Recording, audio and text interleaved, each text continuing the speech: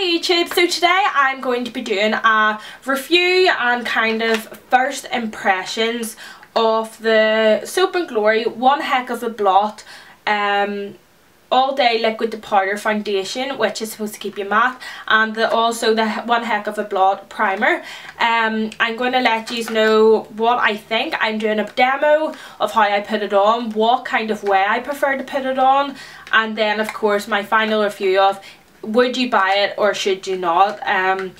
But yeah, I have it on right now. So far so good. And I will just keep you updated throughout the day. So thumbs up if you like these kind of videos. I actually really enjoy doing first impressions, so if there's any other products that you want me to try out as a first impressions, please comment down below, because I do really love filming these. So yes, if you want to find out what I think of this foundation, then please keep on. Okay, so first of all I'm going to start off with the primer. Today I was kind of not sure whether to film this or not, because I have got a few wee breakouts on my nose, but then I kind of thought, do you know, this is probably the best time to test it, to see what the coverage is like and stuff like that. So the primer is called One Heck of a Blot Instant Perfecting Power Primer. That is a tongue twister. Okay, what does it claim to do?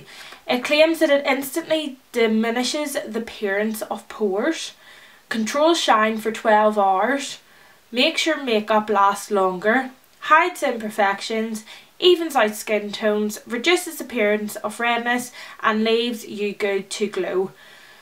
So that's a lot to claim in a primer. I just think the packaging is so cute.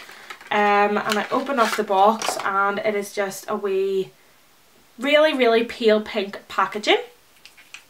So I'm just going to apply this with my fingers like I always do. I'm just going to get a blob on the back of my hand and just kind of get my fingers and apply it, mostly, to be honest, in my T-zone. So like there, across my nose, on my chin, and on my forehead, because that is where I get the most oily and also have the biggest pores. Today I'm also wearing the Canon EOS palette on my eyes, and I was thinking about maybe doing a tutorial on it. If any of you are interested, please let me know down below, because the palette is just gorgeous. Been actually kind of like one of my go-to looks is this look, so I've been really enjoying it. So instantly it feels nice. I'm still just rubbing it in.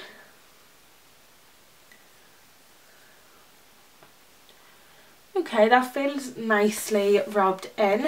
I'm just going to get a mirror and have a wee close look up at my pores and stuff like that.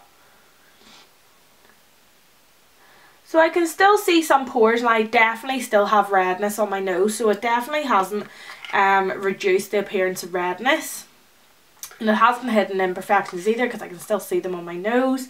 But I mean, it does make my skin look a bit smoother, and it does feel really nice on the skin. It feels so lightweight as well. So I will update you with what I think of that, because really the main thing that I want this for is to keep me from getting oily. So fingers crossed this works. Okay, now on to the foundation. The foundation is called One Heck of a Blot All Day Liquid to Powder Foundation, which sounds great. It's got Shine Block, 12 hour long wear technology, and super blur powders.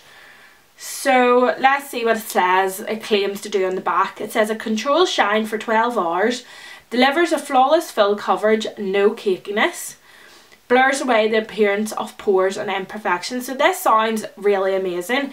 So I'm going to try to put it on two different ways. One side I'm going to use a brush, and the other side I'm going to use a beauty blender. So I'm going to use a brush first, I think. So I'm just going to put it on my finger, if I can. And there was only 4 oh, that is a lot. I've just put far too much out. Oh, that's really light. It looks so much darker.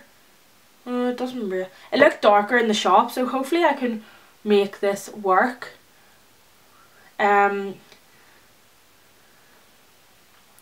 Fingers crossed, because there's only 4 shades in this, which I wasn't really amazed about. And I think this is one of the, in fact I think this is the lightest shade, What shade is this in?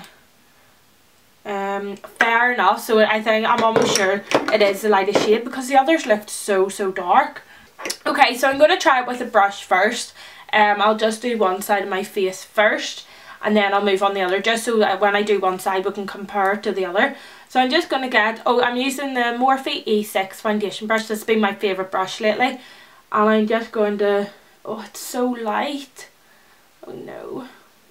If I like it, I might go and pick up a different colour.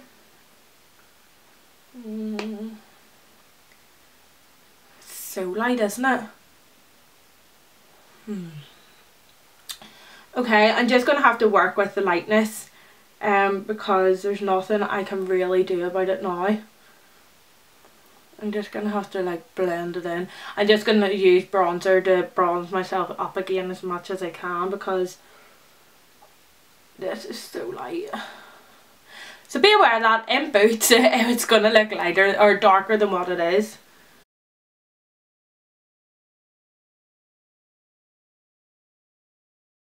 Okay, so far with the brush I can see just a lot of swirl marks and stuff like that.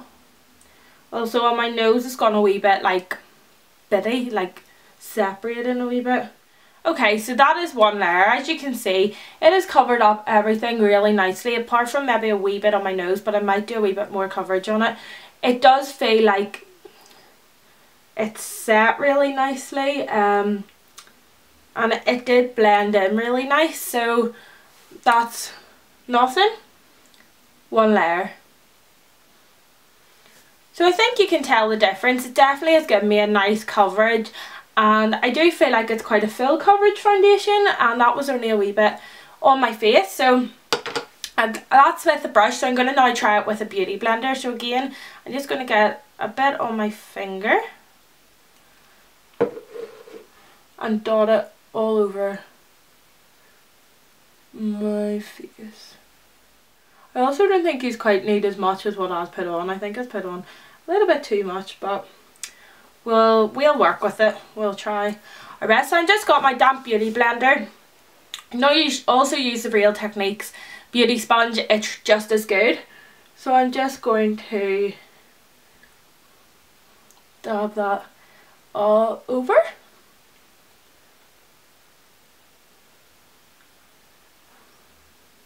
Okay, so I think I like the beauty blender a wee bit better actually, because it's just making it go on really flawlessly.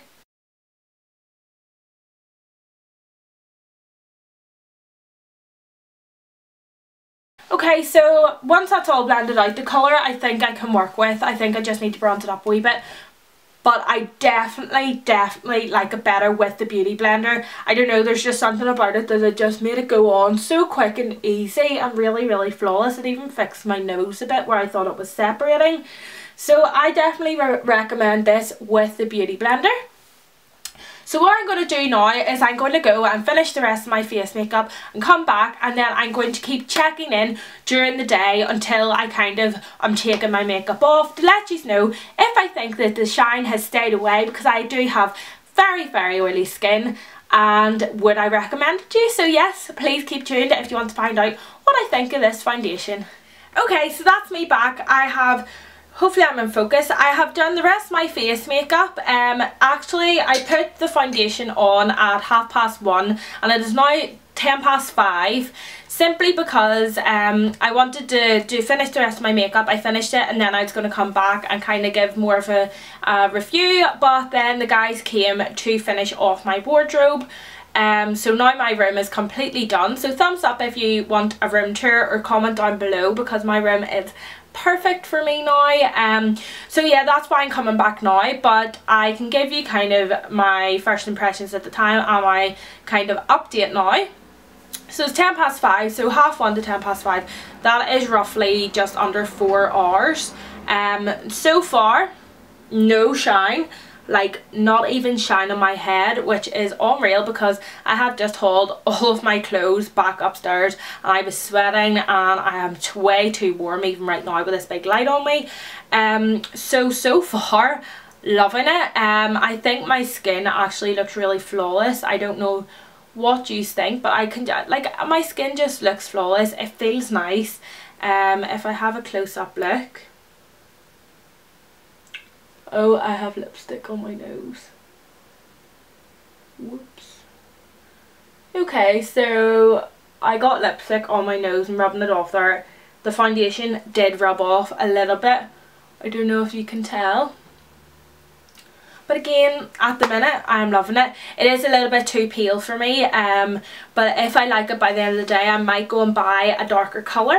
Who knows? But at the minute, I'm really liking it. First impressions, when it first went on, it did turn to powder really nicely, which was lovely. But I always set my foundation, no matter what foundation that I am using. So I just put the tiniest bit, like I barely used any today because I did want to test it out. I normally use a lot of powder to set it, but today I used the Soap and Glory Kick Ass Instant Retouch Pressed Powder in that packaging. It's so cute, and it's actually like really yellow. Oh, can you see? It says Instant Retouch on it. I think it's so cute. So all the packaging's gorgeous. But first impression so far, really loving it. Definitely, I think, like the side better that I have used with the sponge.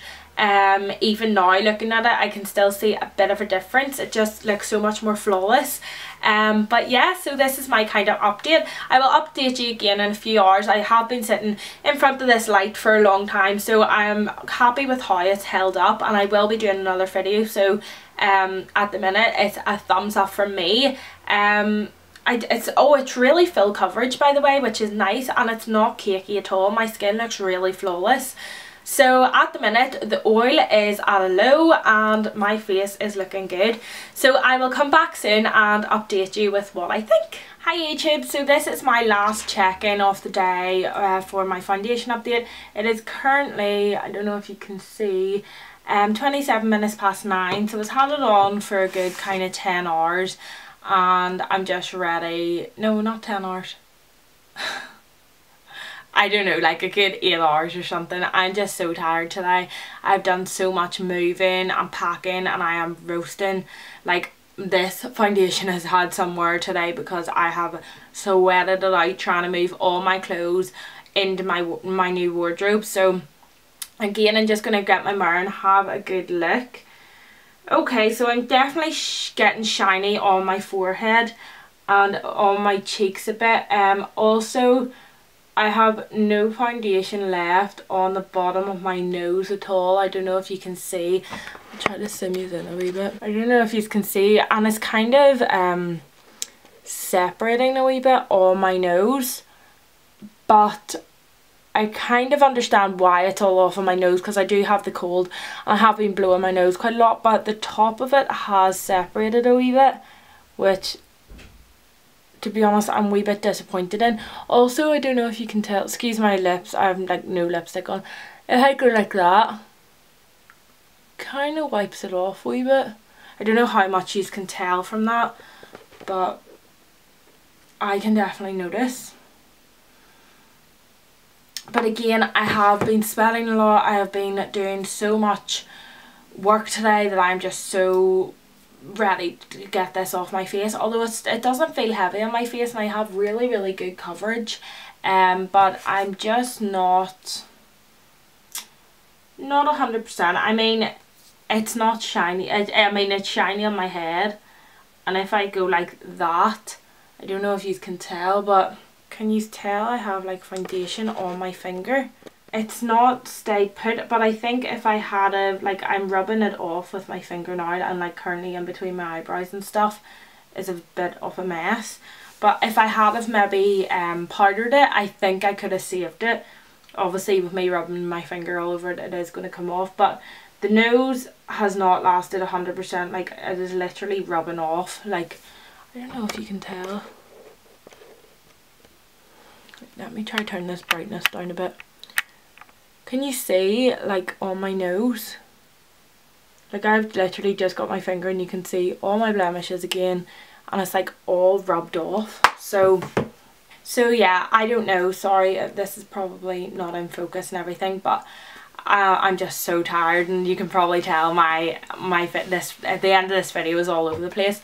But yeah, I'm happy enough. I think if I had maybe powdered it a wee bit better this morning and blotted maybe at about 7, because it's 9:30 now, so I think maybe if I had have done that, it would have lasted well. Also, as I said 100 times before, I was wearing it a long time and doing quite a lot, so maybe that had something to do with it. But yeah, so overall I am quite happy with it, and I will be wearing it again, and I will update you on what I think if that's what you are interested in.